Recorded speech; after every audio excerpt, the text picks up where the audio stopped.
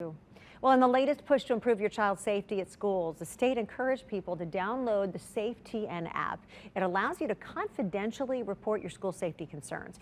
Just how many people have filed reports, though? And what about you? What are they about? WSMV4 investigative reporter Lindsey Bramson went to find out. Late last month, Governor Lee praised the success of the app, saying 2,000 Tennesseans downloaded it in August. But are people actually using it?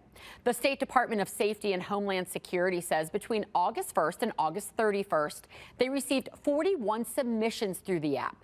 38 were actionable, meaning they had enough information to follow up on. More than 50% of those reports came from Middle Tennessee. Now, of those, the #1 report involved suspicious activity, and the second most common report involved cybercrime. The department says so far the majority of the reports have been sent to local law enforcement for follow-up, whether that's an investigation, a welfare check, or additional neighborhood patrol. For WSMV4 Investigates, I'm Lindsey Bramson.